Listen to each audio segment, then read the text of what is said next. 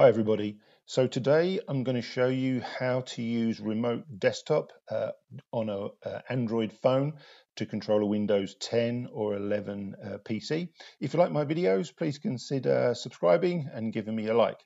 Anyway, let's get into it. So the first thing that you need to do on the target Windows machine that you want to control, you need to make sure that you've enabled Windows Remote Desktop.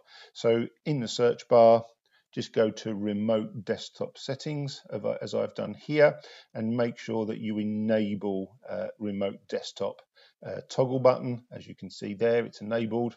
The next thing you want to do is find and make a note of your PC name.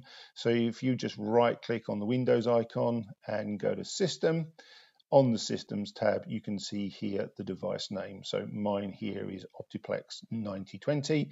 Make a note of that. You can also use your IP address if it's a fixed IP address. If not, then use the device name. So now that you've done that, we need to head over to the Play Store and download Microsoft Remote Desktop Client for Android.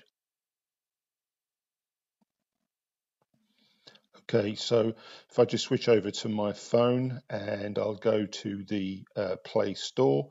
So let's just open up the Play Store.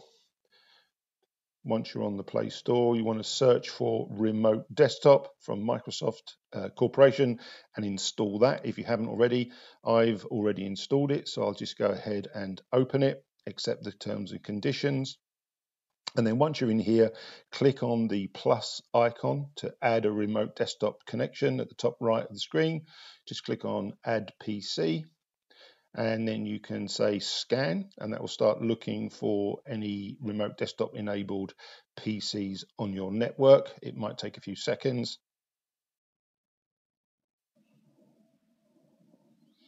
There we go, it's found two. Mine was Optiplex 9020. Yours will be different. It will be the name that we made a note of earlier. And just click on that. Once it's in, just down from the top, it says user account, ask when required. If you click on that, you can actually add your user account now.